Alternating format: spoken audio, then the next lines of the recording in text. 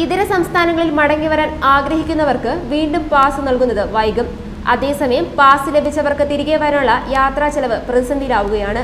ഈ സാഹചര്യത്തിൽ മറ്റ് സംസ്ഥാനങ്ങളിൽ കഴിയുന്ന മലയാളികൾ ആശങ്കയിലാണ്. ഇതര സംസ്ഥാനങ്ങളിൽ നിന്നുള്ള മലയാളികളുടെ മടങ്ങിവരവുമായി ബന്ധപ്പെട്ട രജിസ്ട്രേഷൻ പുനരാരംഭിക്കുന്നത്. ഇത് മന്ത്രിയുടെ അവലോകന യോഗം ചർച്ച ചെയ്യും. തിരിച്ചു വരുന്നതുവരെ ക്വാറന്റൈൻ ചെയ്യുന്നതിന് ആശയക്കുഴപ്പമാണ് പാസ് നിർത്തിവെക്കാൻ കാരണം.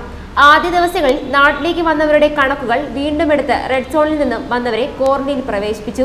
ഇതുവരെ പാസ് വാങ്ങിയത് 44,000 പേരിൽ 4 ദിവസം കൊണ്ട് 13,000 പേരാണ് നാട്ടിലേക്ക് മടങ്ങിയത്.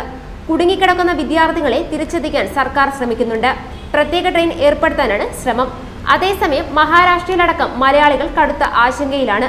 പാസ് ലഭിച്ചവർക്ക് പോലും നാട്ടിലേക്ക് മടങ്ങാൻ വാഹനങ്ങൾക്ക് വാടക എടുക്കാൻ സാധിക്കുന്നില്ല. ഭീമമായ തുകയാണ് ടൂറിസ്റ്റ് വാഹനങ്ങൾക്ക് അടക്കം നൽകേണ്ടത്. പ്രത്യേക ട്രെയിൻ സർവീസോ ബസ്സുകളോ ഏർപ്പെടുത്തണമെന്നാണ് ആവശ്യം. സ്വന്തമായി വാഹനമുള്ള പലരും നാട്ടിലെത്തി. എന്നാൽ വിവിധ ആവശ്യങ്ങൾക്കായി മഹാരാഷ്ട്രയിലെത്തിയവരും സ്വന്തം വാഹനമില്ലാതെ സാധാരണക്കാരും കുടുങ്ങി. മുംബൈയിൽ നിന്നും തെക്കൻ കേരളത്തിലേക്ക് ഒരു കാറിന് 6,000 മുതൽ 1,00,000 വരെയാണ് ട്രാവൽ ഏജൻസികൾ ചോദിക്കുന്നത്. മുംബൈയിലടക്കം ആശുപത്രികൾ കോവിഡ് രോഗികളെ കൊണ്ട് നിറഞ്ഞിരിക്കുന്നു. ചികിത്സ കിട്ടാതെ 2 മലയാളികളാണ് മുംബൈയിൽ മരിച്ചത്. രോഗബാധിത മേഖലകളിൽ ഭീതിയോടെയാണ് മലയാളികൾ കഴിയുന്നത്. വേഗത്തിലുള്ള തീരുമാനങ്ങളാണ് ഈ ദുരിതകാലത്ത് മഹാരാഷ്ട്രയിലെ മലയാളികൾ ആവശ്യപ്പെടുന്നത്. അതേസമയം ഇതര സംസ്ഥാനങ്ങളിൽ കുടുങ്ങിയ മലയാളികൾക്ക് പാസ് വിതരണം പുനരാരംഭിക്കണമെന്ന് പ്രതിപക്ഷ നേതാവ് രമേശ് ചെന്നിത്തല ആവശ്യപ്പെട്ടു.